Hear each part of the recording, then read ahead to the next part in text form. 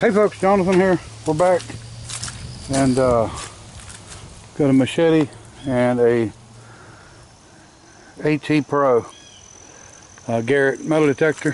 We're going to see if we can do a little detecting around here, at least where I'm going to do the road at. Now I know there's going to be all kinds of signals because there's a lot of metal everywhere. We're going to see if we can find the bolts before we come in here, you know, to smooth out. Hopefully them bolts are here. Price wise, you're looking at $70 to $80 I think per bolt, maybe a little more than that, but we're going to try to find them, and if we do we do, if we don't we'll just probably have to make them. So I'm going to go ahead and get started, see what we can find. We'll move on from there. Alright folks, we have metal detection, found all kinds of crap. It was just that crap. Did not find any bolts. I feel certain that they're not here. So they could be in the water. I don't know that yet. We'll figure that out. Whew, I'm out of breath. Got a few questions I want to answer here. This is Babbitt. This is not an insert that you would buy and put in. You would actually have the crankshaft in there. You would dam the both sides up and actually pour the Babbitt in. Now Babbitt is a lead tin material that's harder than lead but softer than tin. Now it can be reused, and that is why any little piece of it like this, when I find it I save it, and it can be remelted and reused. But I want to apologize for not making that more clear when I was doing this. And if you notice, this has got alignment back and forth on it, and you can see where they had packed concrete up under it to get it up higher. I don't think I'd have done that. I would have used steel for shims, like a big plate, but I understand why they've done it. And anyway, we've got better stuff to measure with and stuff now, but you can see they put, looks like there's concrete around the bolts or the holes, so they couldn't move in the bolts. So that's probably why that one's not off there yet. So we have to pick up, and I'm probably prying.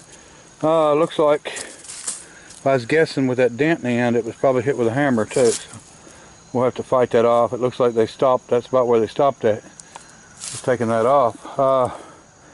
And the other bolts, like I said, they're not going to be hard to get off. Might be kind of hard to get out. I haven't looked them over really good. We do have a Bud Light bottle. Oh, let me see. I don't know what they've done here. They may have put concrete in them too. So yeah, you get some pressure up on them and try and beat and everything. Now this plate, this is a heavy plate. Now this is a cast plate. I figured that out.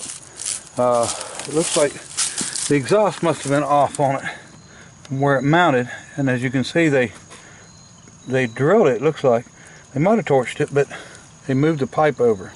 As you can see, the linkage that's missing. We're missing the piece here, the end over there, the one that goes from here. Of course, that needs to come down to here, and it's the ends that are missing, and they're missing because they were made out of brass like that one. There's a big chunk of brass. Why they didn't take this one, I don't know. It looks like they got the nut off and just couldn't get it out. So that's been welded up, but we can make more of these.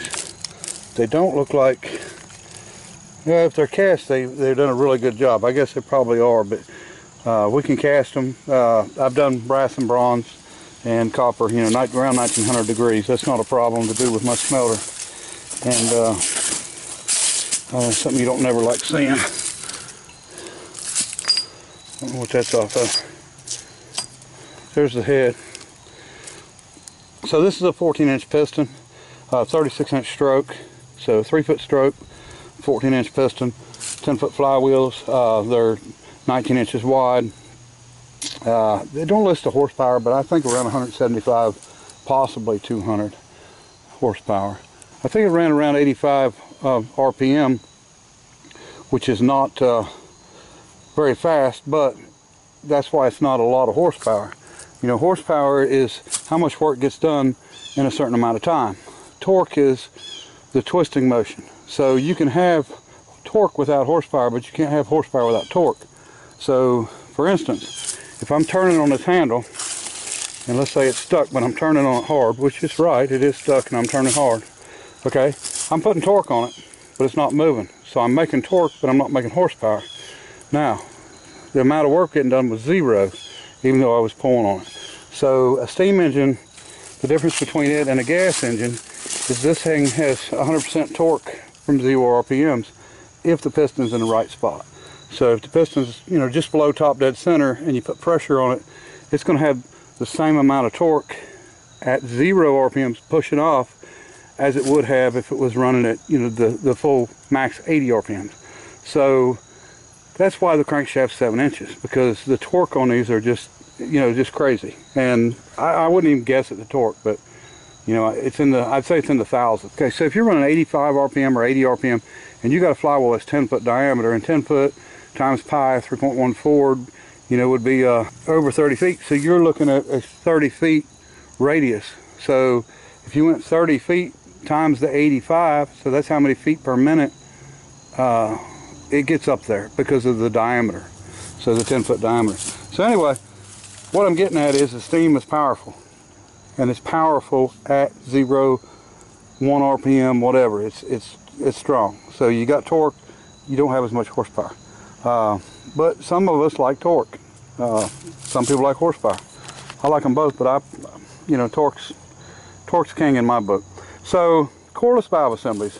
Okay, it goes in, it twists.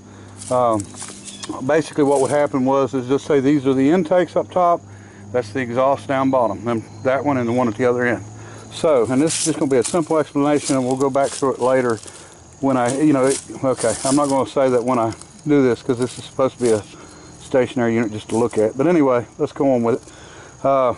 Okay, so this valve would open, that valve would be closed.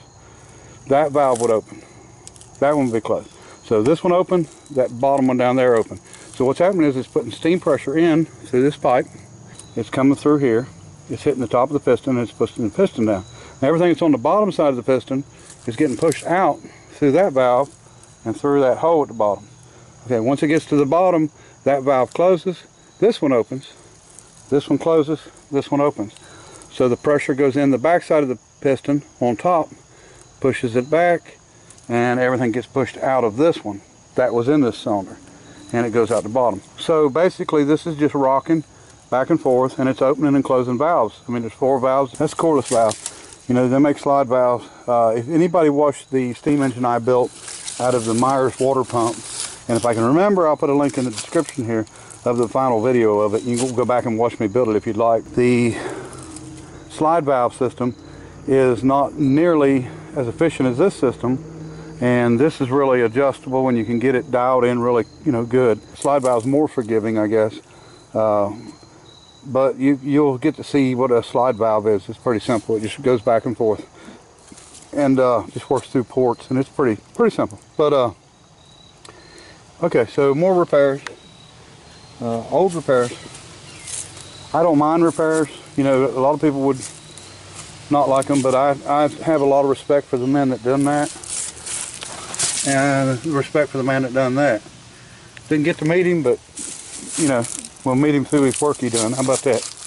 He's a good man. Fixed the steam engine. So anyway, I'm gonna get out of here. I think with the next video, or not the next video, but in this video, I'm gonna go ahead and get my skid steer down here and go ahead and get to playing with this. I can see now that spring's wide open, so we're not going to be able to stop that spring. This water's going to be here, so we're going to come in here and see if we can get the water just to divert that way a little bit. We don't want to stop the water. We don't want anything like that. I mean, we're not trying to affect anything. You know, we're not building a pond, so we just want to divert the water enough to get this out of here, and then we'll let it go back to flowing all at once. But my understanding, and doing from the knife, the concrete ends at the end of that pier, but I think it goes out and around. I think that's why this is holding so much water, and there's concrete connecting these two. But I've seen frogs jumping in here. This water's been here for a long time, and it's nothing recent. But now this water was not here when the building was here. So I don't know if the spring got changed. I don't know what happened. There's something different to make it do this. But anyway, I don't think there's a water line busted up there. You know, it's possible, but you never know. All right, so I'm going to go ahead and skedaddle out of here and The next spring should be me, hopefully, with a skid steer down here, getting ready to start smoothing some stuff out. Oh, 17 foot long. I forgot to tell you that. I measured it from that end to that end is what we got, 17 foot. That's not bad.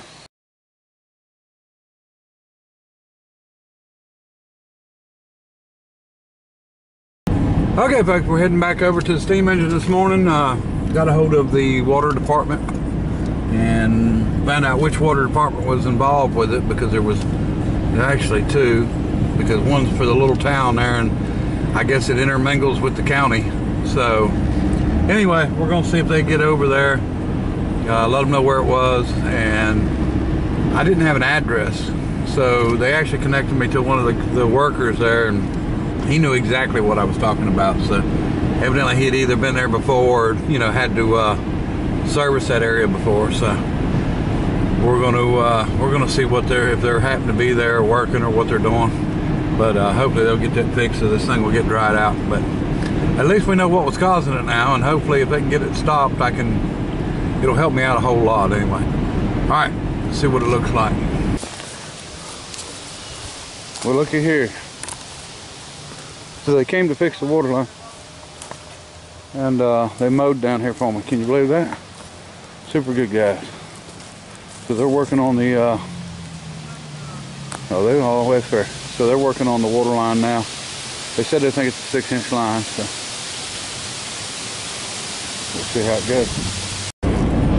I wouldn't expect them to have an army over there, but they got right on that. They've I guess that's a right-of-way for them right there, so they're going to go ahead and get some more cleared off like they're doing, and get in there and get that thing fixed. I mean, I'm sure it'll be done today, because there was probably 10 or 15 guys there, and you know, 6 or 8 trucks, so they're not playing around. But I was glad that they cleared down there for me. That they didn't have to do that, but I sure appreciate them doing it, that bush hog. So we got a little clearance down to it. I tell you what, now they're not playing around. There's 2 trucks there, tractor with bush hog, this truck there, loaded, had a little track hoe on it. We got a truck for dirt. We got a big vacuum truck over there sucking it up. I don't know how they're doing it, if they're sucking the dirt out or what they're doing, but or maybe sucking the mud up. I may walk over that way, but it sure done me good.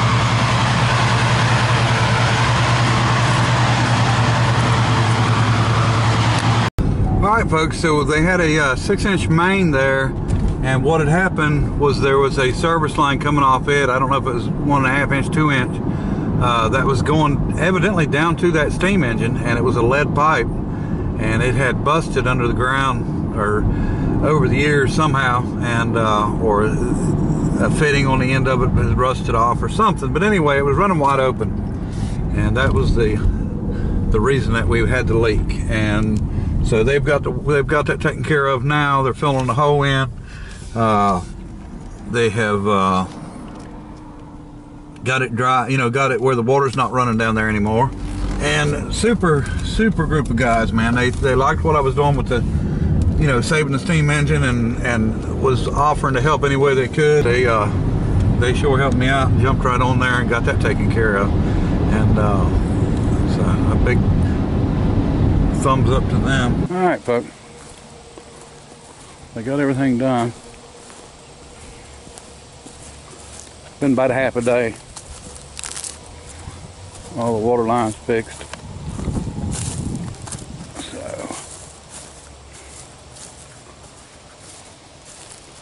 you see where they took care of the problem and skedaddled.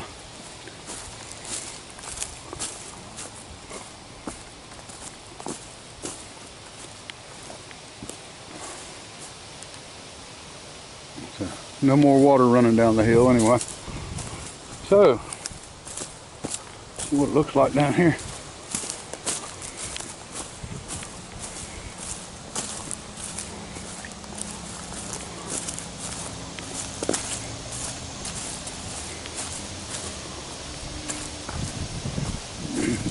So we just got a little bit to do up here. See how long it takes for this to dry out. If we can deal with it now. It's just sitting water now instead of running water. But unfortunately this is a low area, lowest area. So we might need to pump this out, depending on how big a hurry I'm in. So, be nice to maybe scrape some of that dirt off. Get over top of that. Maybe get some of that dirt. Well, I don't want to mess with that tree, the big tree. And that is a cottonwood, we figured that out. Anyway, alright. Alright, looks like the water guys left me a little present here. Jawbone off something. Horse maybe? I don't know. Alright, so got the wrecker here. We're going to at least try to get this bearing plate up.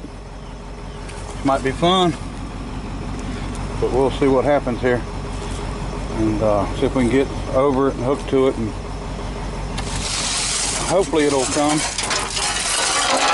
Don't know. This is going to be the start of it anyway. Then we may move over and try to get the base up on this end and just loose some, and before we come around to this side. So we're going to go ahead and at least get started with this. We'll see how this works out. All right.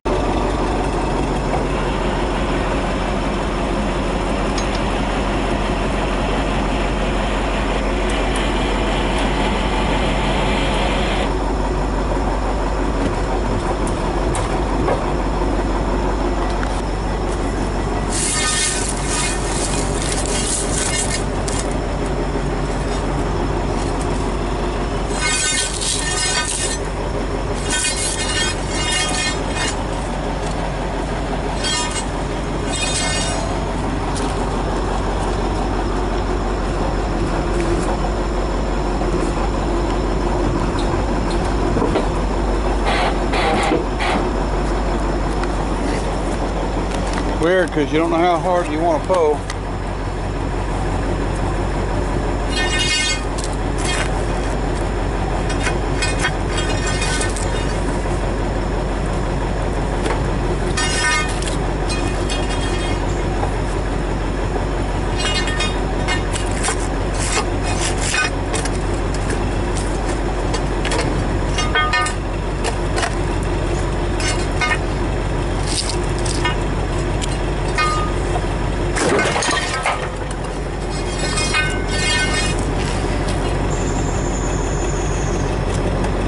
Got her.